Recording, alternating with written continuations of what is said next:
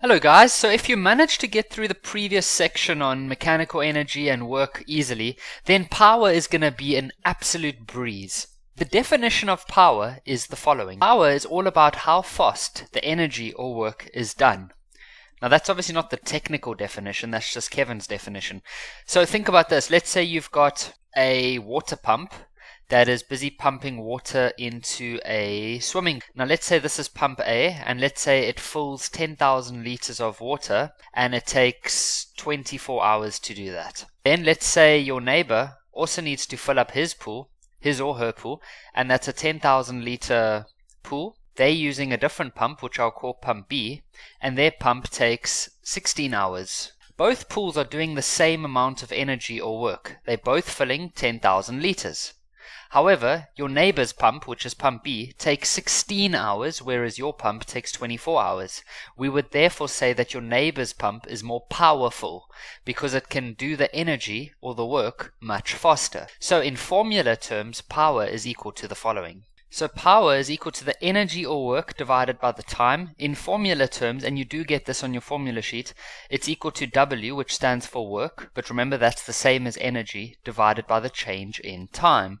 There is another formula for power, but I'll have to show you that in a later lesson when it will be more appropriate to do so. For now, we just think of power as the amount of work or energy divided by time. So it's very simple, because if you know how to work out the energy, which we'll typically use this formula over here, then you've got the time typically, and then you can work out the power. So let's practice a bit. So here we have a question where we have a crane that is able to lift a crate of bricks which have a mass of 100 kilograms.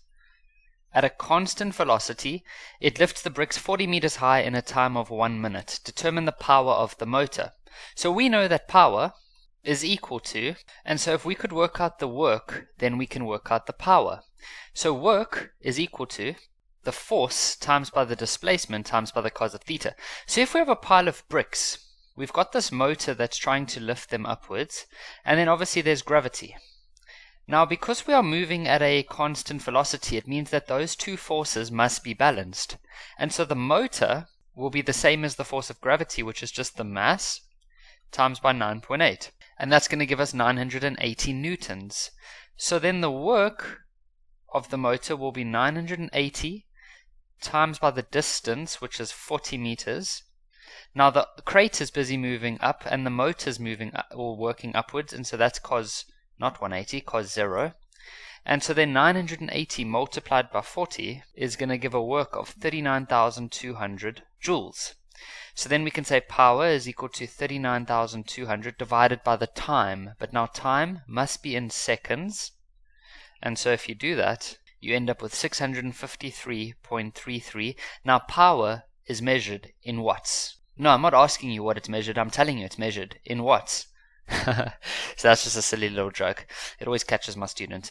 So power is measured in watts. Now something that's very interesting, and this is where the second definition of power arises, and I see them do this in exams a lot. I could have left out the distance and I could have left out the time, but I would have given you the velocity.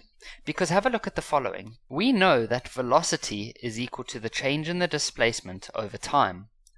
So I have that information. I've got 40 meters and I've got 1 minute.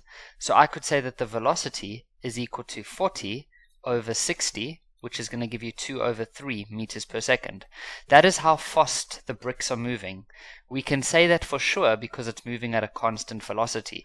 It might have reached 40 meters in 1 minute, but it might have been moving faster and faster, so then you can't use this formula. But because it's moving at a constant velocity, we can get this answer as 2 over 3 meters per second. Okay, Kevin, so how does that help us? Because power is equal to work over time. Yes, now have a look here. We know that work is equal to force times displacement times cos theta over the change in time. Sorry, this was meant to have a change. Now have a look here. Here we've got change in x over change in time. Here we've got change in x over change in time. Cos theta is always going to be cos 0 when you're looking at a motor, because it's always going to be going in the same direction as motion. And so we sort of ignore that because it just becomes 1. And so power is equal to force times by change in x over change in time, which is just the velocity.